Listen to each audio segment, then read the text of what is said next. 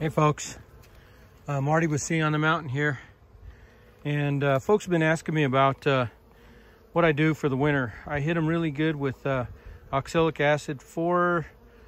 After I pulled the honey in September, I had it all pulled, so I did 4 treatments 4 days apart, tested them. I was 1 per 100, hit them 2 more times, checked the bottom boards that I have those little white things and I could pull out on the bottom board. I don't know what they call them. Anyway, screened bottom boards with white on them, you can pull them out. And tested 3 of those, there was no drop. So pretty much got the mites off them. Hit them 1 more time, I believe November 28th. Check my notes, might have been December 28th. Probably gonna hit them again, even though they have brood now. But here's the Kelly Collins, Kelly Collins, excuse me. Thank you in memory of our dear sister, Kelly Collins. And appreciate and love her, folks. Praying for you all the time. So sweet, sweet young lady. Met her at Camp Quinania, and she just inspired and blessed a lot of people. But anyway, so we have brood box, honey stores. I think they still have honey in there. They feel fairly heavy, but just in case, I'm doing this. So I've done the Ian Stepler. I learned from another guy, I can't remember his name. He puts clear plastic on here. I did the little foamies. I bought more of those. I'm getting rid of all my my inner covers. I'm gonna make these double screen boards. Saw somebody do that and I thought it was pretty cool. Turn them in double screen boards to help the nukes and stuff develop faster. But so we have here, and people have always been worried about moisture. Well, the bees use this. I believe they take care of everything inside. I was watching Vino Farms, and I heard a few other people say the same thing. They do their own, they're their own HVAC people. They take care of it inside the tree trunk or wherever. So what we have here is a foamy or plastic. I put plastic. Sometimes I put cardboard in the plastic to absorb. Then I did the mountain camp method with just paper towel or newspaper.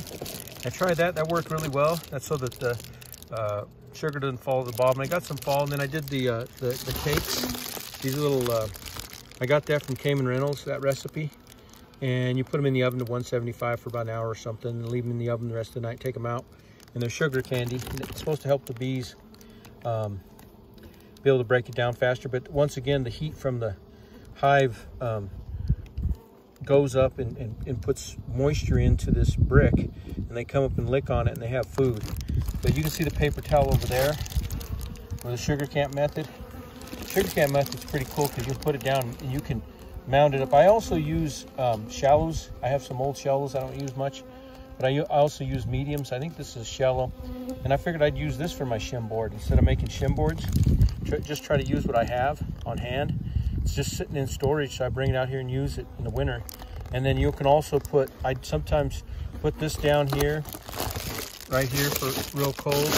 And then sometimes I'll put a small bag of leaves in here, in plastic. It actually works. You've seen some of my videos.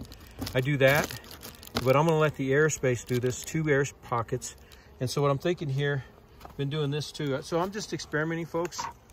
I don't have an upper entrance, so I always got to make sure I keep these are off the ground a little ways, and I come out and clean the fronts off. These are close to me, so I can do that. Guys that don't have their bees, or gals that don't have their bees close, can't do that. But whenever it snows, I just come out and brush them off to make sure they have a way to get in and out. So that's what I've done. Ian Stepler's foamies. I'm doing 2 here, and I'm hoping to double these bees this year. We'll see how that goes. Lord willing, I always say. You make plans, but you got to always understand that it may not be what happens. And then I just put this over the top, so you have a nice lid. So what we have going on here is still some honey stores. I hear they prefer to eat the sugar. That's why they're going after the sugar. I think there's more stores in here. So I just got tired. I would have normally just kept a medium and a deep, but I got so tired. They gave me so much honey this year. I just didn't pull. I left some of them with extra honey. And then this is just a shallow up here. Has a foamy on the bottom with the sugar underneath right there. And then there's an air space, and then another foamy, as Ian calls them, on top. So there's a foamy on top.